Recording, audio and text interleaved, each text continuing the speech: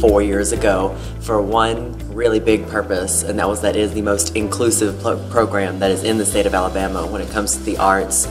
I really wanted to do musical theater, and this is the best place for that, because here you don't just learn theater and you don't just learn dance, you learn them together and how they intertwine and how they work together to make an art form.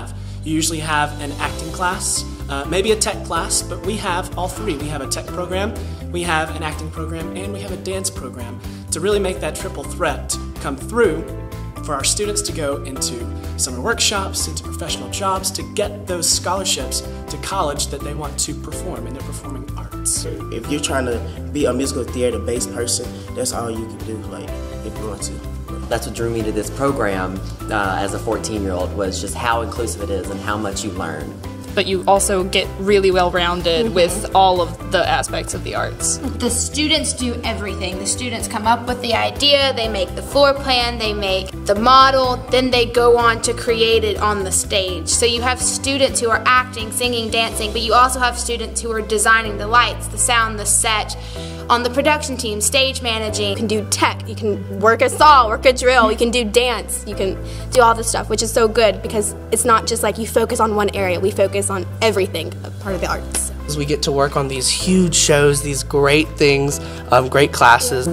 I get to learn different types of styles like contemporary ballet, and yeah, so they kind of open doors for me. To have something like this, a form of expression, not only on stage, but whether it's through like drawing, taking pictures, anything, all these academies help us to express ourselves. We do more shows, we do 2 dance shows, a musical and a straight play. We go to competitions, there's a tech class, there's ways to expand more than just the acting or just the dancing. There's more here. We have students who can focus on their art. They can take their theater and their dance, or if they're in visual arts, their visual arts classes, but they're not missing out on a real full high school experience. We sing, we dance and act all the time. You don't have like 10 hours of homework when you get home. It's really doable. You can still go to football games and go to pep rallies and go to the basketball game, or hang out with your friends who are cheerleaders, or hang out with your friends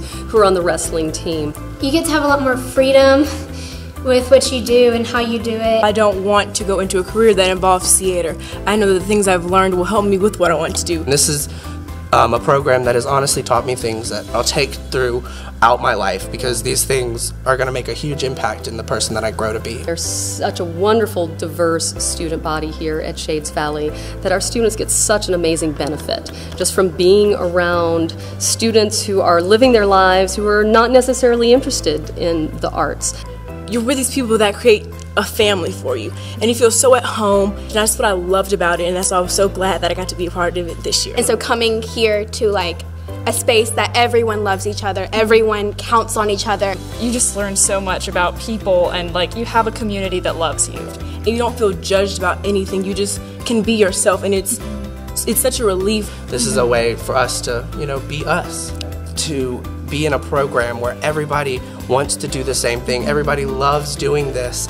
It's a way to express my emotions, express like me. You don't have to be from Centerpoint, or from Shades Valley, or from McAdory. You can be from Homewood. You can be that transfer student from ASFA, from a Birmingham City school,